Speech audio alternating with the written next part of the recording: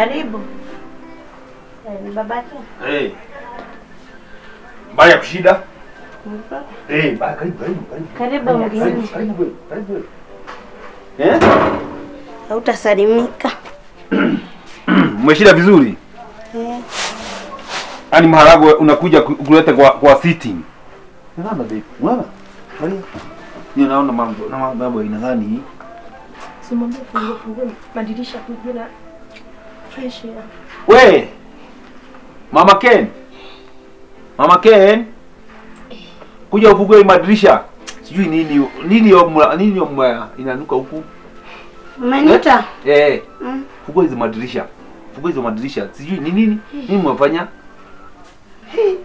Leo nyumba imekuwa chafu. Leo ndo imekuwa chafu. Kwani wewe huoni? Hizo zingine inakuwa chafu. Hii ni nini Mama Ken? Wewe umekuta nikifanya nini?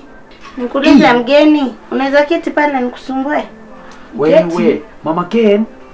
Hapana mgeni. Usi mgeni. Huyu ni my babe. Ati baby ni nini? Sana hii kutokusoma ni kitu baya. Wewe nini nakwambia? Babe ni mtoto. Huyu. Sikia, wewe ni mama wa kwanza. Huyu ndio first lady yangu.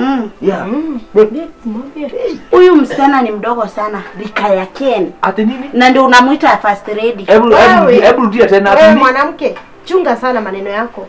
Mwanamke ni nani? Kwani wewe ni nani? Si mwanamke? Mama Ken. Msijibiane na my tafadhali. Nisijibishane na yeye, unaleta mwanamke mwingine kwa nyumba. Usimrudishie hivyo, unamrudishia. Unaniletea mwanamke mwingine kwa nyumba mimi. Wacha nikwambie. Sheria zimepitishwa. Naweza wake wawili watatu. Na nibaki nimeokoka. Umeshasahau mambo yenye tumepitia na wewe. Sasa hizi unataka kuoa bibi wa pili, si ndio? Chunga maneno yako wewe mwanamke. Mimi sitaki kutoka ni babe ama ni bebe ama ni nini. Sitaki kujua. Lakini nimesema je, huku vile nilipandwa, nilipandika. Nilikuambia ile room utengeneze, ulitengeneza? Sijui. Na sitaki kujua. Kuanzia siku ya leo, ile bedroom wewe uhamishe vitu zako. Sio hata moja itabaki pale. Hiyo ni ya Susi. Kuanzia siku ya leo.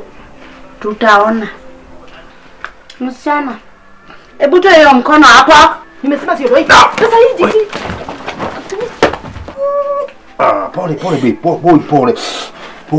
Pole. Amekuumiza. Pole. Amekukwara hii makucha zake zinakaa kama ile ya pusi. Pole. Hapo. Ameenda na hata rudi pale. Hata rudi hapa. Wacha aende. Pole. Pole.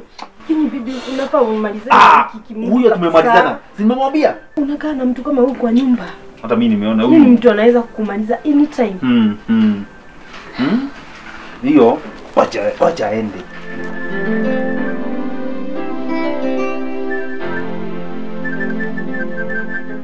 Si umeona vile nakupea pesa? Niko nikimpea pesa hata zaidi ya hiyo. Anunue vitu za nyumba, anunue maglazi, anunue nini? Wacha ni nani? Ni pasta. Pasta karibu. Karibu sana pasta. Mama tena. Aya. Mama tuacha. Mko na yeye? Aya. Kuna ubaya. Nilikuta pale. Sasa hata sikujitayarisha. Pita tu. Kuna ubaya, utakaa wapi? Ndio, amekuja kuwajulia hali. Amenikuta pale. Pale kazini. Hapa kwa duka. Amenikuta pale kwa duka, aliniambia kuna shida. Huyu sikumsalimia. Ni nani huyu? Huyu first lady. Sinajua huyu ni wa zamani, amepitwa na wakati.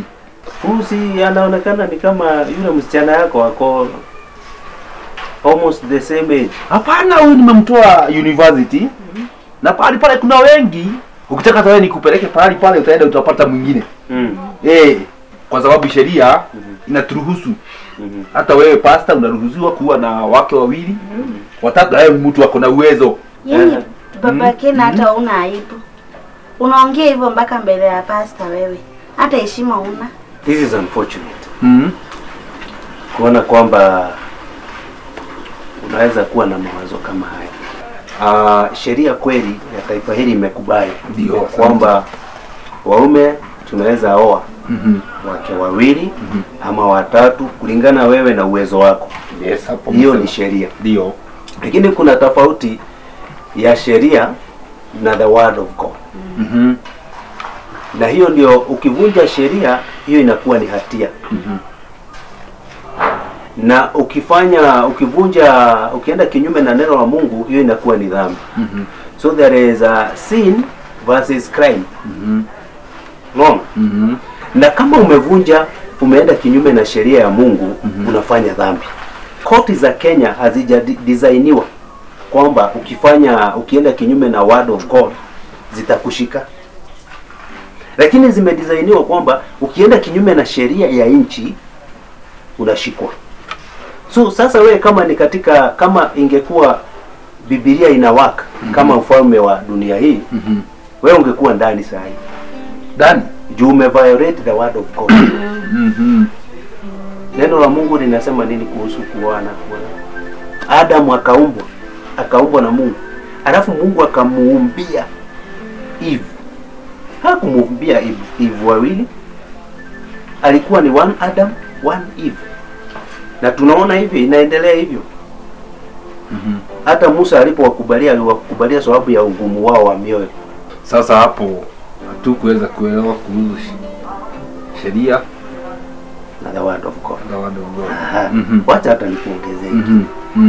Wewe ni Adam ndio kwa huyu, naye ni Eve kwako. Sasa huyu ni Eve wa mtu mwingine. Kunawezekana hata huyu ni Eve wa Ken wako. Na unaona umenyang'anya Ken Eve wake. Wewe ni Eve wangu. Msichana. Mimi naitwa Pastor. Mimi naitwa Babes. Na kuna kitu moja nakwambia, there is no future in this setup. That is according to you.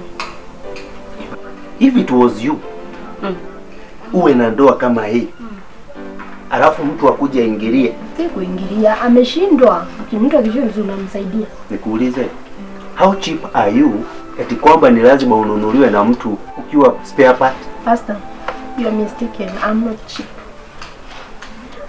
In fact, I'm very expensive. Pastor, ni kweli tumesikia ile ambavyo umesema, lakini niko nimeletewa huyu msichana hata leo na mzee mwingine kutoka kule university, na hata yeye ako naye bado tu ni mshirika. That is a mistake. Nimekubali. Na ni vizuri umwachilie tu. Ndoke, lakini kabla ya kumwachilia tungetaka hata ampokee Yesu. Badala ya kupokea mzee apokee Yesu. Ndio. Si ndio msichana? Ni kweli. Hata hauko serious.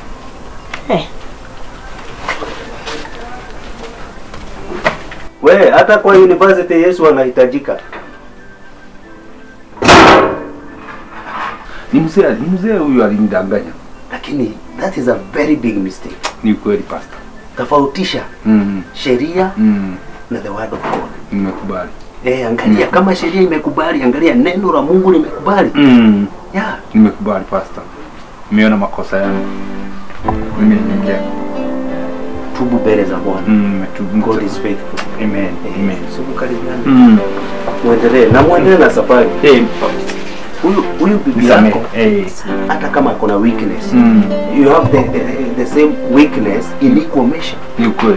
Vumilianeni, kila mtu ako na shida zake. Mama Ken, naomba msamaha. Naomba msamaha. Asante. Asante mama.